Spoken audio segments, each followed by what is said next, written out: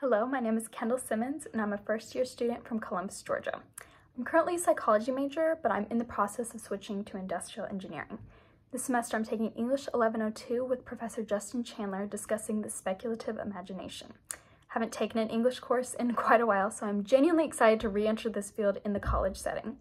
I've always loved writing, and much like other high school students, I really enjoyed classes such as AP Lit, Lang, and Research, and they allowed me to explore the nuances of written communication. I've become quite comfortable with writing things such as rhetorical analyses, argumentative essays, research papers, but I feel like my oral and nonverbal communication skills have been my greatest struggle, and these are the virtues that I sincerely hope to improve upon in this course. In high school, I was a fairly introverted theater kid, an oxymoronic phrase that has stunted some of my verbal communication skills. On stage, my words were entirely scripted, but off stage, I oftentimes struggled without that script in hand.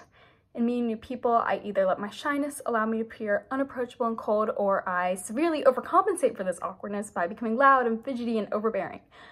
It is my hope that through this class, I can become more comfortable both presenting and simply making connections with my peers.